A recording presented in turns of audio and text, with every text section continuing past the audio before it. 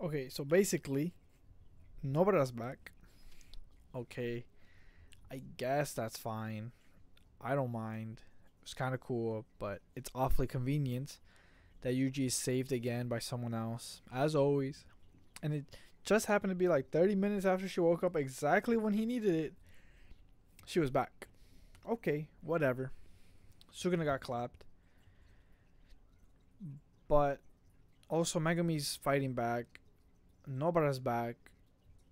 Yuji's alive. What's up with what's up with Gojo? There's also the merger. A lot of people are thinking perhaps we don't see the merger, or perhaps we do, because either Sukuna will activate it, or something about Kenjaku's curse techniques going to take over Yuta, which is going to be taking over Gojo, and then they'll activate it, or they'll break the binding vows, whatever, and just activate it. So we'll see what happens if you break a binding vow.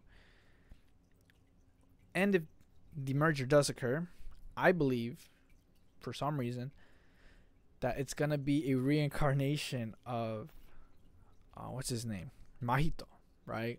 Because it's a combination of like everyone's soul, or it's a bunch of bodies put together. The body is the soul is the body, and I think they mentioned where the disaster curse spirits, when they died, they're talking to each other, like with Jogo, I think it was, or just in general. It's like when we die, we'll eventually reincarnate.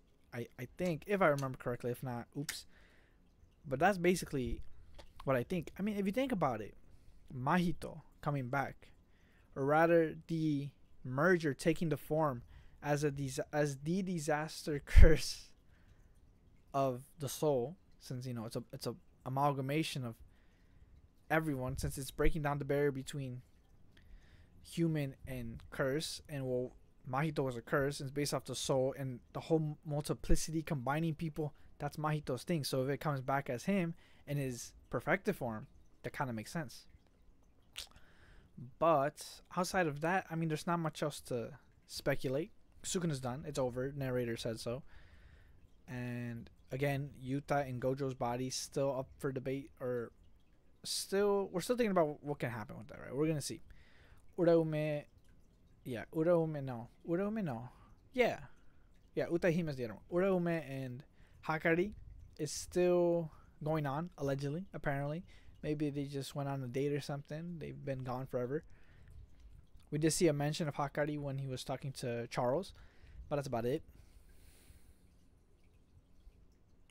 That's about it. Because there's not much else to say. It was pretty straightforward. There's no real speculation. Again, guessing or theorizing about what will happen with the merger, or I guess who will live, who will die. But let's wait for next chapter, which should be tomorrow. I'll make some more videos. Hopefully, probably when.